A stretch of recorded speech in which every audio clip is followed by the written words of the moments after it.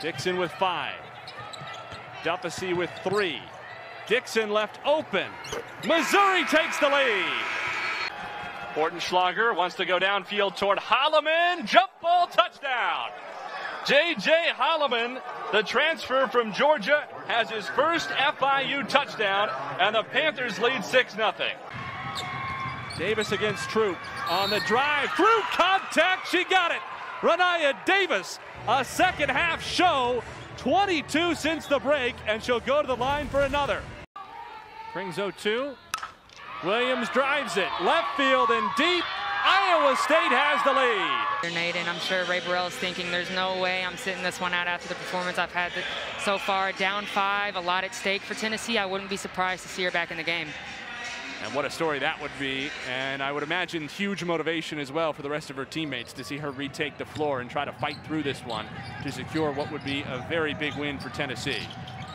Davis, corner 3. That's a good start for the Lady Vols. That was one of the most contested threes I've seen Tennessee have to take so far, as Missouri has been daring them to shoot the three-point shot. Good in-rhythm shot by Renaya Davis, and I'm sure we'll see her take a couple more threes before the end of this game. Davis has been playing massive minutes for Tennessee, including 39 of 40 Sunday against Georgia, because Tennessee just has needed her and Ray Burrell. They both played 39 on Sunday. So perhaps the fact that she was limited to 7 in the first half with foul trouble will help her legs down the stretch. Dixon can't answer with a 3. Walker has the rebound, and Tennessee can tie or take the lead. Horston off the mark. Offensive rebound key, and the Lady Vols with a 5-0 run in the opening minute of the 4th quarter to knock the ball game up at 60. Tamari Key has been defended pretty well by Shannon Duffy and LaDeja Williams in the post when she's getting the ball on the block. What she does really well and what's really hard to stop is the offensive board. First, this Renaya Davis 3, only a 25% shooter on the year, but shot 44% last week when she was the SEC Player of the Week. Even more importantly for the Lady Vols, Jordan, this is where they've been dominating. Absolutely, that offensive rebound. Missouri has got to have an emphasis on turning and boxing out as soon as the shot goes up. They can't jump with Tennessee. They can't reach up and grab the ball. They have got to get a body into Tennessee if they want to take home this win. Tennessee has 38 rebounds, Missouri only 20. Even better for the Lady Vols, Ray Burrell is back on the floor with her game-high 23 points. Davis, same spot. Lady Vols lead. Nia Davis is feeling it. That's her sweet spot. She loves the baseline. When she's on the baseline, she's going to shoot the 3 or jab and rip baseline. You see her on that baseline quite a bit. She's pretty effective in that spot. 8-0 run for Tennessee in the opening minute 40 of the 4th quarter.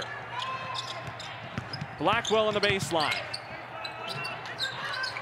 Frank for 3. Tied up again. Davis and Frank back and forth. The 20th ranked Tennessee Lady Vols come to Columbia on a business trip, needing 2 wins over the final week of the regular season to lock down a double bye in the SEC tournament. But standing in their way, the Missouri Tigers, fresh off a high-scoring rout of Florida on Sunday. With that, we say hello high atop Mizzou Arena. She's the former Tiger, Jordan Roundtree. I'm Nate Gatter. So glad to have you with us. Why is this such a big one for Tennessee? Well, Coach Kelly Harper said they haven't even looked at the NCAA tournament yet. Their goal is to secure a top 4 seed in the SEC tournament and the double bye that comes with it. There are the Lady Vols sitting in 4th, needing wins tonight and then this weekend against Auburn to secure that spot ahead of Kentucky, Alabama, and Arkansas. Big part of why Tennessee is 7-4 in the conference and beat South Carolina last week. Renaya Davis, the reigning league player of the week. Jordan, she is a terror and can score from all 3 levels. She sure can, Nate. She's a matchup nightmare. You can see her here posting up against smaller guards as a part of her game. Shoots the 3 ball, has the mid-range in her game. She really is a matchup nightmare, and Mizzou's going to have to be on their defensive game to get her to slow down tonight. Tennessee has 2 different players averaging 16 points or more per game, Davis and Ray Burrell. It's Davis who's the reigning league player of the week. Robin Pinchton said even though she shot 44% from 3 in order to win that Player of the Week award, you got to give her something, and she's just too efficient in the paint. So if we got to give her something, it'll be the 3-pointer. Meanwhile, speaking of active and excelling in the paint, how about Asia Blackwell, a guard who is the SEC's leading rebounder in league play? Her rebounding ability is uncanny. It's pretty incredible. She's not even at 6 foot yet and rebounding with the best of them. Can shoot the three, can post up smaller guards. Also a matchup nightmare similar to Renaya Davis. She's playing her best basketball. Double-double in 10 out of 12 SEC games this year. That 11.3 rebounds per game you see has gone up to almost 13 per game in conference play. Of course, Missouri can also score from the outside, coming off 18 made threes in putting up 96 points against Florida in a blowout win Sunday. Asia Blackwell will jump for Missouri because LaDeja Williams, who missed that game against Florida, Missouri's leading scorer on the interior, is again at least not in the starting lineup tonight. Robin Pinchton expects she would be very limited.